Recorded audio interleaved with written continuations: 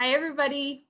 My name is Justine and I'm a butterfly farmer. And I have 3 videos to teach you about the Monarch Butterfly. And I encourage you in the comments below of all 3 videos, have your parent or your parental figure or whoever the adult is in your home help you to type up any questions that you have, put your name, your age, and where you're from. And I will be going live on Friday to answer your questions live on Facebook. So all that information is down below in the description of this video. So again, my name's Justine, and I am a butterfly farmer. I raise monarch butterflies and also swallowtails. I might do an extra video for you on swallowtails. They're pretty interesting too, but I have a lot of information for you on monarch butterflies. I have raised monarch butterflies for 4 summers, and we usually, my husband Chad and I, and our 3 little dogs, we usually release about probably like 200 to 300 monarchs every single season. So first off, to tell you a little bit about the monarch butterfly. So these are my pictures. So the monarch butterfly is one of the only butterflies that migrates. And what happens, what that means is that they fly a really long distance based on the seasons. So in the summer months, they are usually up north, like in Canada, and then they'll fly down south through the United States, and they will hibernate in the winter months in some parts of California, but mostly in Mexico. So these 2 pictures are actually clusters of monarchs on trees in December in California. So a lot of times, like the one picture is taken through a telescope.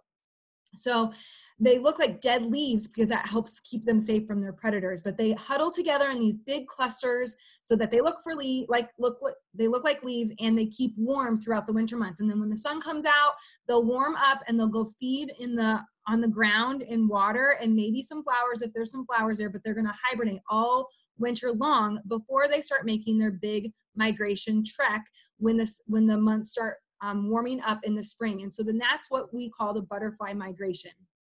So I live in St. Louis, Missouri, which is right along the Monarch Highway, which is why I help the monarchs, because we've lost 90% of the monarch population in the last 25 years for multiple reasons, which we'll talk about. And so what that basically means is that monarch butterflies are really close to being endangered.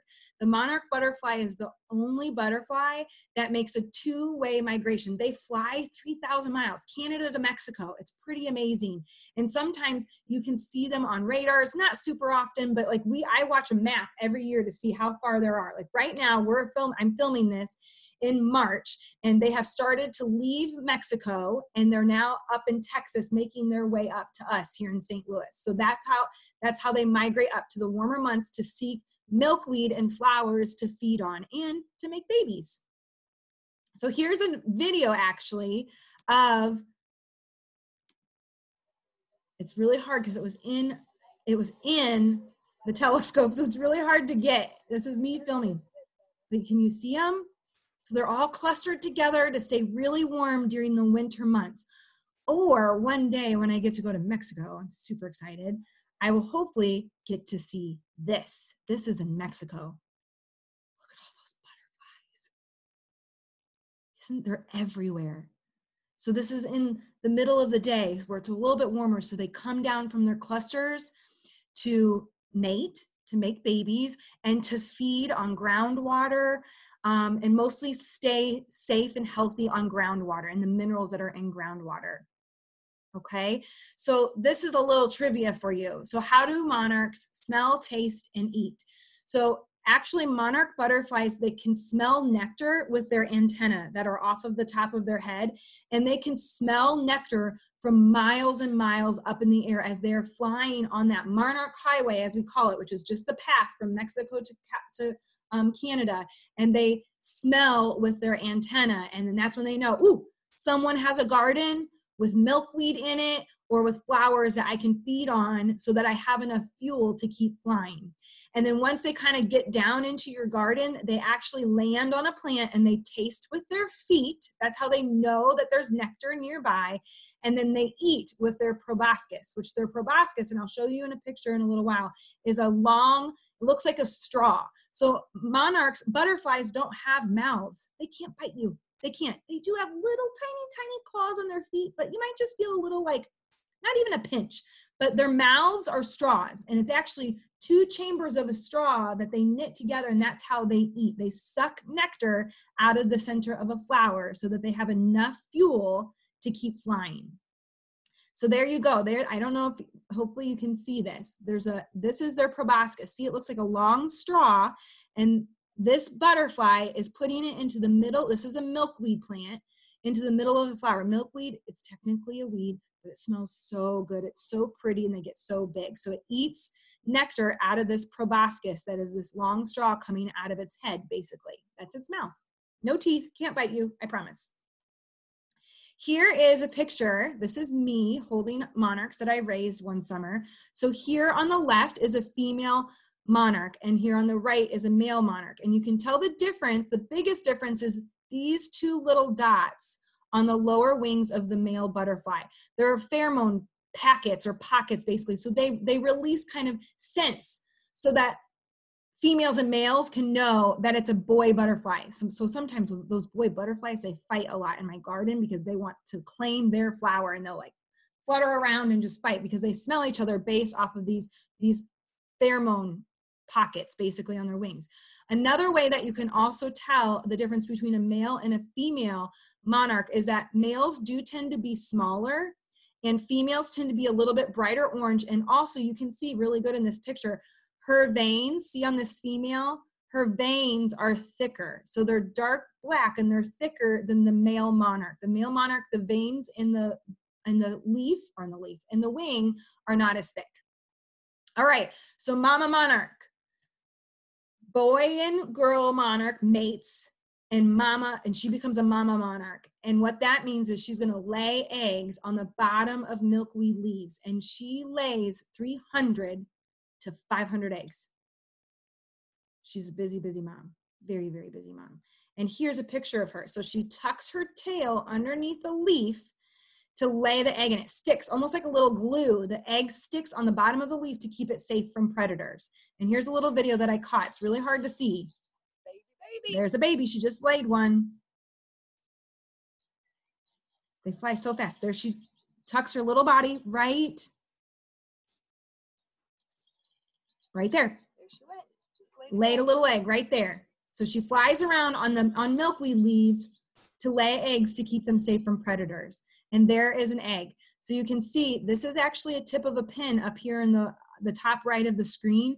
That's how tiny an egg is. It's little itty bitty, and it's white, and it almost looks like a diamond. It shines with the different facets in it. So that's a really close-up picture of the egg. There's a kind of another picture. You can see it right underneath this leaf is the monarch egg. So every day as a monarch farmer, every day during the season, I go outside in the morning and I look under all my monarch or my milkweed leaves to find eggs, and then I actually bring them inside to keep them safe from predators.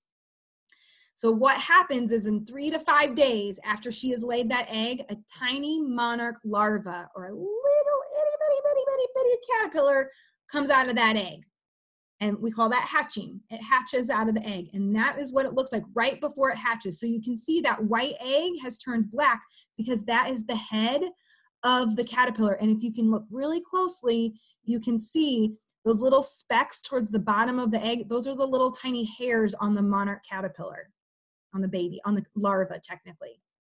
And then there she is, or he. I don't know if it's a boy or girl at this point, but here is the tiny itty bitty monarch larva who comes out. It hatches out of that egg 3 to 5 days after being laid. And it is about the size of the tip of a brand new crayon. That's how tiny it is, to give you a little bit perspective. So why do I love monarchs so much? So I love monarchs so much because they are endangered. We've lost 90% of their population due to multiple things, okay? I also help the monarchs because by bringing them inside, I keep them safe from all of their predators to help increase their numbers. So in the wild, when a mama monarch lays an egg, only about 1 to 5 out of every 100 eggs she lays makes it to a full-grown butterfly because of all of the predators that they have. But when I bring them inside, I have a much better rate of keeping them healthy and releasing them back into the wild. Really about I get about 80% out of the ones that I bring inside, I release as healthy monarchs.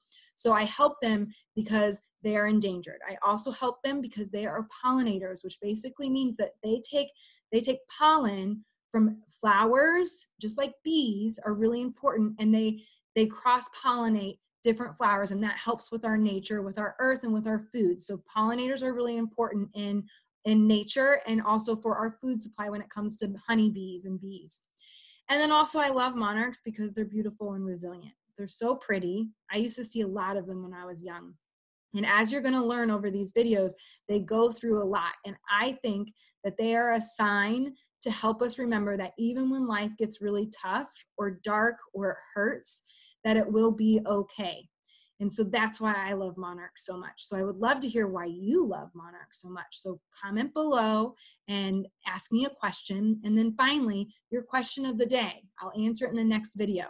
What do monarch caterpillars eat that make them poisonous to their predators? And then also my second question, what are monarchs' biggest predators? Do you know what they are? And I'm going to cover that in video 2. So remember, I'm going to go live on Friday. The information is down below and I'll read your questions live on Facebook. So below, have the adult who is with you help you type in your name, your age, and where you're from, and what your question is about the monarch butterfly. And in the next video, we're going to talk about caterpillars. I love caterpillars. All right, thanks for watching. See you next time.